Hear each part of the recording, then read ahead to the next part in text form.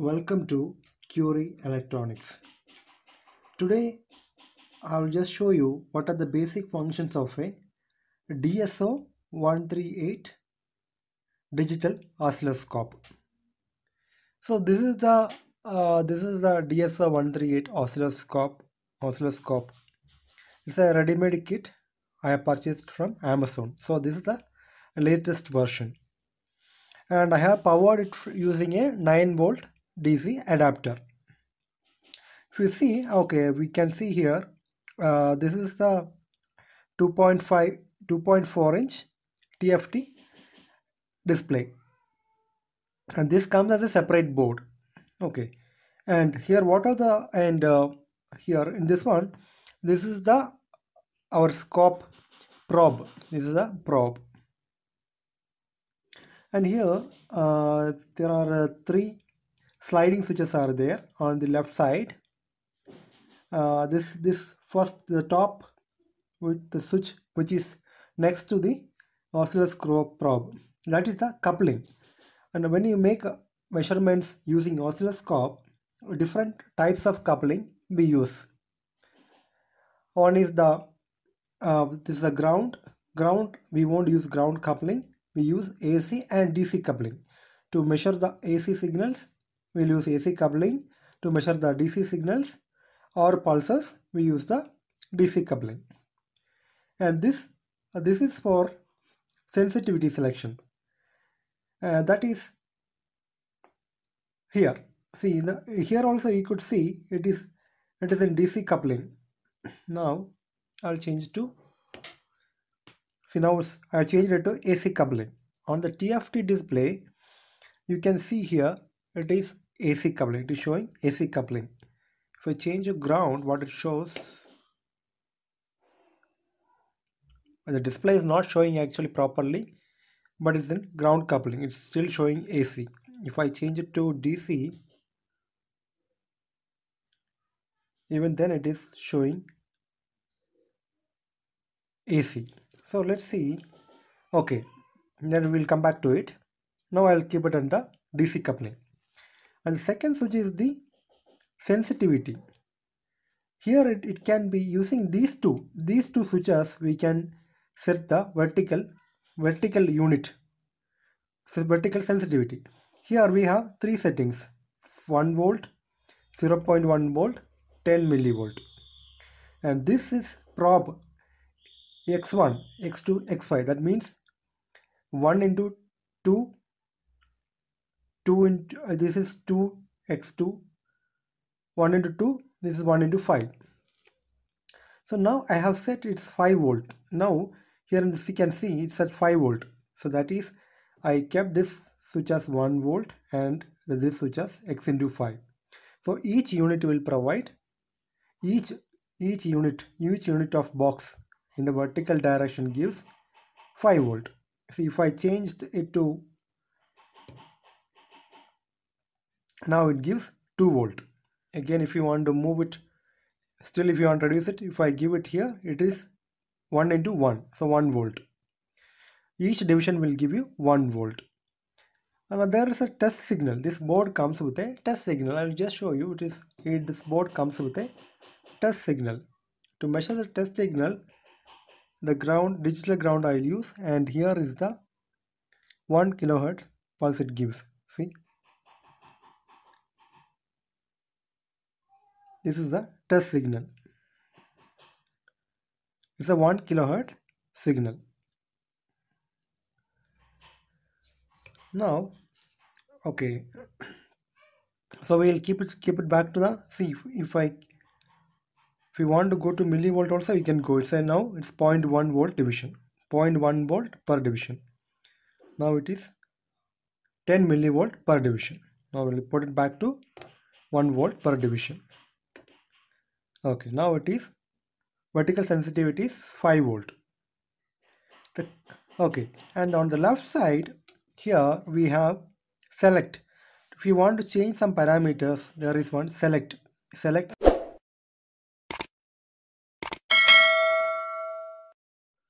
To change the parameter, we have here minus, this switch is minus, This is decrement, this is to increment, and this is the OK button. This is the OK button. Now we will see which are the parameters we can change this. So we will see which are the parameters that can be changed. See here, when I press select button, now see this 0.5 millisecond is highlighted. If I press the select button, it will change. It has gone to auto. And the oscilloscope has got three operating modes. That is, one is auto, second one is normal, and single. In the auto mode, it doesn't care about the trigger, whether it is rising pulse or falling pulse, or whether the trigger level is set or not. It's simply whatever the pulse comes, it's simply capture and display it on the display. The display will be keep refreshing always. But if you go to normal, if you press up, it will go to normal. Normal means it depends on the trigger level. If trigger level is high, then only the signal is going above or below the trigger level only, it will update, but it will be capturing the data. Once more the single. In single mode, we use oscilloscope in single mode to capture just like a one shot pulse, one shot or monostable pulse. It just comes and goes. So to capture single pulse, we use the single mode. In single mode, once the scope is triggered, it doesn't refresh the display again and again. So it will be under hold. So we will keep it in auto mode. To keep it in auto mode, you use the decrement function, decrement button. It will come to auto. If I press again select button, we can change whether it is you want to trigger, you want rising pulse or falling pulse. If I press the increment button, rising edge, only two options are there, rising edge or falling edge. So I'll keep it in falling edge. Now there are two. You could see here one pink color arrow here, pink color cursor here, and here one yellow color cursor. This pink color is the trigger level, to set the trigger level, and this yellow color shows the horizontal position indicator, horizontal position from where it starts, where the pulse starts, about the reference line, x-axis reference line. Now if I press, now it is highlighted this trigger, whether we are triggering using a falling edge or rising edge. So you can set as per your requirement. If I press the select button again, see now this arrow color, this cursor color has changed from pink to blue. That means it is selected. So if I press the increment button, it moves, so that we can select the trigger level. What's the trigger level you need it. Now okay, let it be there. That's now if I press the select button again, it goes to the okay, this cursor again, the position horizontal axis has turned blue. Now if we press the decrement button, it comes down. See, it comes down. We can change the position. So anyway, I'll put it back. So this is how you change the position of the cursor. So okay, now it is there. So this is a wonderful tool for a beginner, a DS0138, and these are one OTG connection is there. Then okay, here one LED is there, here one red and green color LED is there, which indicates the trigger. And when the here one more option, see the trigger level. What is the set trigger level? It shows here 0.8 volt is the set trigger level. And see now when you power up, so this is a reset button. We can just reset and see how this do-it-yourself oscilloscope starts. If I press reset, see it power on like this. DS138 JTAG. Okay, now we'll see. Okay, now once we'll measure and see our test signal. To measure the, once after powering it up, first you have to measure the test setup, test signal. I am using the digital ground. Next I am using the 1 kilohertz 3.3 volt as mentioned here. Okay, our scale is 5 volt. We'll change the scale. To change the scale, how do you change the scale? We will make 1 volt per division. So for that, come to select. Oh, you can't change there. You have to come here. Using this is a 1 volt. Using these two combinations, you have to change. Now 1 into x1. Now we'll see 3.3 volt, 1 kilohertz. This is the probe input. It has come 3.3 volt. 1, 2, 3 divisions. Almost 3.3 divisions. Accuracy won't be like a Tektronix oscilloscope. Okay, so but for a beginner or a person who services equipments or a hobbyist, this scope is good. Now I have a pulse width. I have a PWM module here. This is a PWM generator. Here, this is the hertz it shows. What is this is set at 100 hertz. Duty cycle is 0.75%. Duty cycle is the 75%. We will just measure and see how it performs. So I will take out these two pins which I used to measure. And now this is the ground.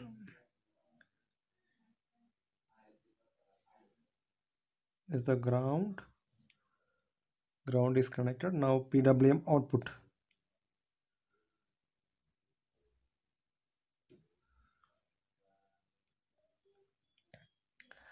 PWM output. Okay. This is a 12 volt. So this is a 12 volt pulse. So it's not able to display it properly. So what you have to do now? I'll make it. I made it 1 into 5. Now it's two divisions. It's now we will change the frequency. This is 100 hertz. 100 hertz. So we'll make it 100 hertz. Okay, we'll change the 100 hertz. So now we can see the pulse. See, 75% is the duty cycle. That means 75% time it is on and 25% time it is off. So it is coming perfectly. Now, okay, we'll just decrease the duty cycle. If I decrease the duty cycle is 23%. Now duty cycle is 23%. So the scope is able to, the DSO138 is working well. So this is the, now this is 23% on time and remaining 77% it is off. Now let me change the frequency to what frequency. This module, I think it can vary up to 100 kilohertz. Let's see. Let me change the frequency now. I just decreased it. Let me increase the frequency.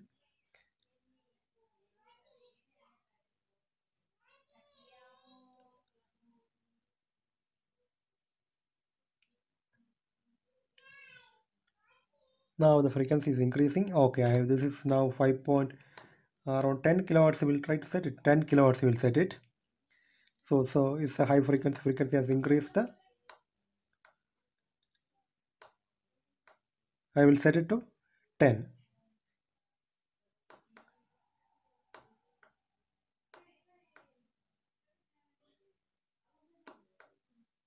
It is around 9 kilohertz.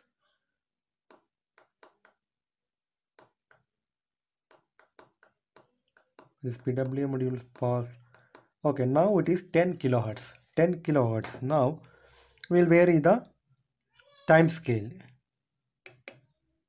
Okay, so this is a 10 kilohertz. See, now in case if you want to freeze the signal, what you will do, you can press the OK button here. Once you press the OK button, the screen becomes freeze. Okay, once more if you push, you start refreshing the display. Now I think I'll increase the frequency a little more. Okay, we'll increase the duty cycle a little. We'll make it 50%. I don't have a sine wave generator, so this is one module I had. So now it is 50%. 50% is the duty cycle. Okay, now I will increase the frequency. Now it is 98 kilohertz. 98 kilohertz. Now, so let us increase the scale. Okay, 20 millisecond. The 20 millisecond scale is where you are getting it. So 50 millisecond. Let me change it. Okay, it has highlighted. Now 20 millisecond scale. Oh, to see when you press OK button, it shows hold here, hold. So that means again if you run, it is running. Now it's running. 10 millisecond, 5 millisecond.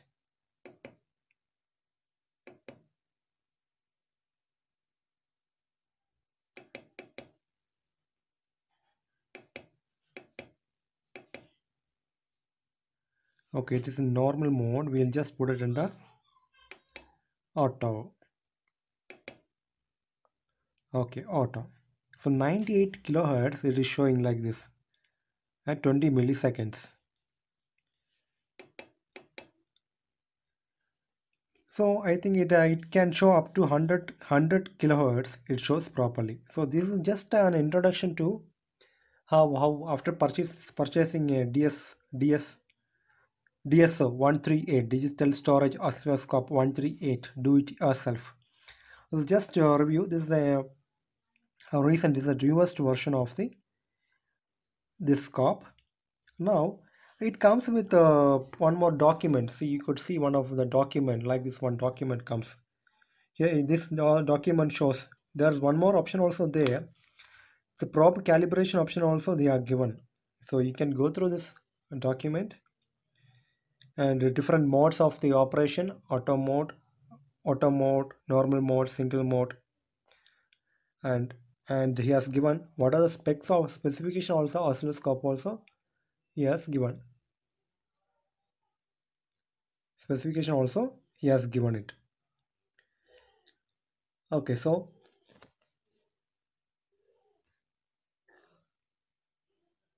here everything is mentioned, what are the keys, parameters, everything. Okay, so once you operate it, it's a really good oscilloscope for under 2000 rupees.